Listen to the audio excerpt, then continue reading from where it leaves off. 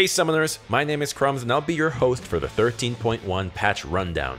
Today, we're going to cover the changes and also provide you with updated tier list for all 5 roles to give you an idea of what's good and what's not for each role on this patch. Winning starts with drafting the right champions, and this video will give you an immediate advantage over other players in solo queue.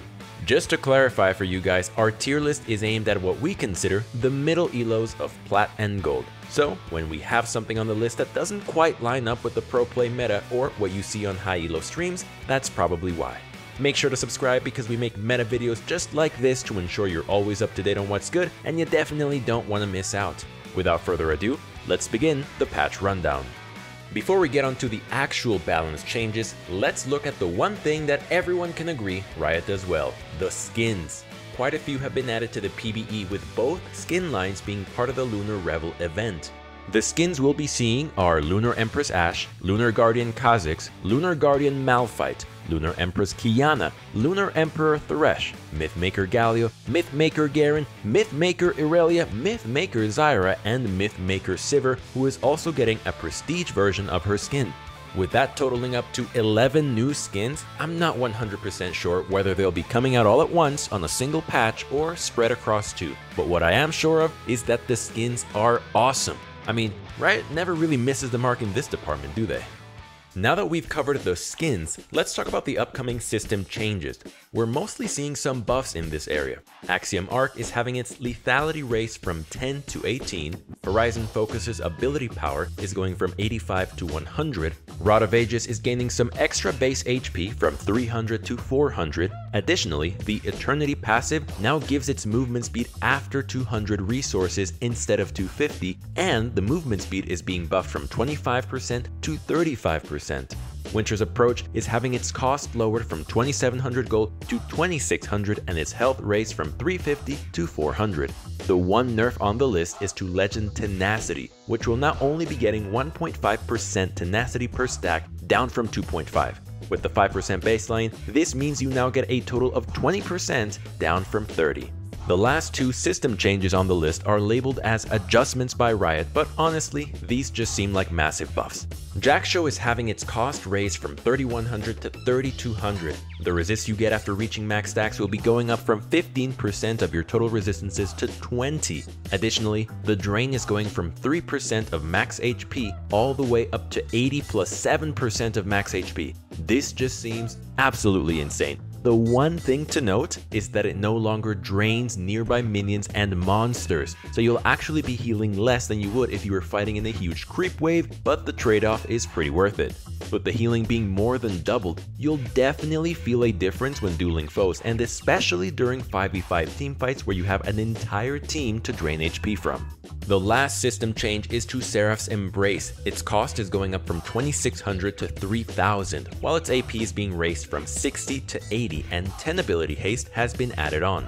Its passive that converts bonus mana into haste is having its ratio raised from 1.3 up to 2.5%. A lesser known part about Seraph's is its Empyrean passive. This heals you when you cast spells. The healing is based on how much mana you spend up to a cap. Well, that's now being replaced by a Lifeline passive. Now when you dip below the threshold, you'll get a shield for 250 plus 20% of your current mana. Riot is probably buffing Seraphs because it's only built on a very small group of casters, but honestly, I don't know if this is going to have the effect they want. Rather than making the item appealing to a larger demographic, it may just end up being way more broken on the champions that already built it. Sona and Seraphine are super squishy, so having an extra defensive item like this can be a huge deal in their success rate. Sona is already really broken as is, but now she may just be head and shoulders above everyone else. Alright, and with all of that out of the way, let's take a look at our updated tier list. Actually, before that, I just want to take a minute to remind you that while meta videos and other content are a great way to pick up some quick tips, if you're super serious about improving, you should head over to ProGuides.com. Our coaching staff is made up of top-level players, and they're available 24/7, so it's always a good time to stop by. And for just $7.99 a month, you can take your ProGuides experience to the next level. Our premium sub gives you access to all of our courses and bootcamp content, and we'll even throw in a 10% coaching discount. If you're ready to take your gameplay to the next level, trust me, it's worth every penny. Okay, now let's get to that tier list. First off, we're starting with our top laners. Mordekaiser's position on the tier list isn't changing, but I still want to take a second to talk about him. His win rate is already above 55% when you build Jackshow on him. He was supposed to be nerfed this patch, but for whatever reason, those got pulled. He's going to be absolutely insane with the buffs to his best mythic. If you aren't already abusing Mordekaiser now, you really need to start for this new season. Maokai is going to be getting a huge indirect buff this patch. He's already doing super well with Jackshow, so the buff it's getting will be huge to his team fighting power. On top of that, 3 of the most popular champions in the role are being nerfed. All of that said, we think he's going to be one of the stronger picks here, while also being very easy to execute. So we'll be moving him up to the OP tier. Nasus has been performing just a bit under the rest of the champions in the OP tier, so we'll be moving him down to the S tier. His upper ceiling for carrying is still super high if played well, but he's just not quite as consistent as the higher ranked picks. So that being said, he's still definitely one of the stronger top laners in the game, and if you have mastered him to the point of being able to very reliably survive the early game, you can carry most games. It's hard to know where Dr. Mundo really belongs on this patch. It seems like Riot is finally hitting him with some pretty substantial nerfs, targeting his early squishiness as well as his damage output. Being a juggernaut means that stats matter a lot to Mundo. He doesn't have any durability to fall back on, so if he can't become an out-of-control, unstoppable monster in later fights, he's basically entirely useless. Since the nerfs don't seem too insane, we'll just move him down to the A tier for now. He seems like he won't be insanely OP, but should still be at least good. But consider him very tentative. Maybe we're over or underestimating just how hard the changes will affect him. As much as I like seeing her played, Fiora is also seeing some long-needed nerfs. Fiora is a champion with a ton of carrying power, but usually you need some really good mechanics on her.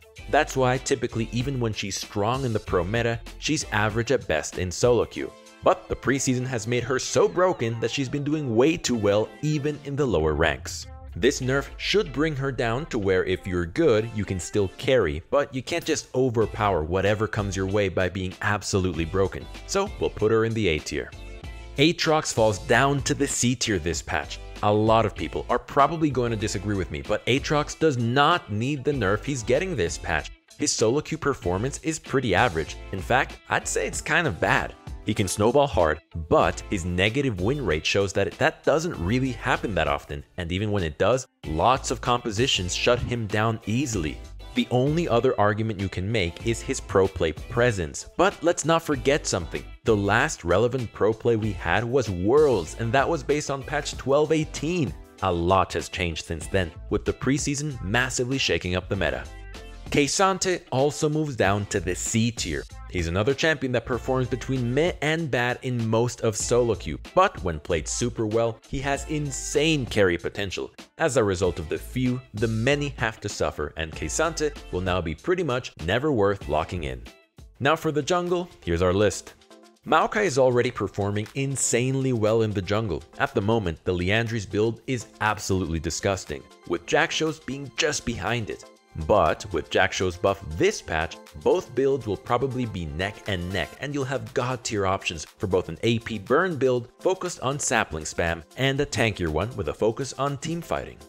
As with top lane, Mundo Jungle is really gonna feel these nerfs. We're just moving him down to the A tier for now, but he could certainly drop even further since stat changes matter even more for this role. It's interesting that Riot is entirely ignoring Maokai, but throwing out some huge nerfs at Rammus.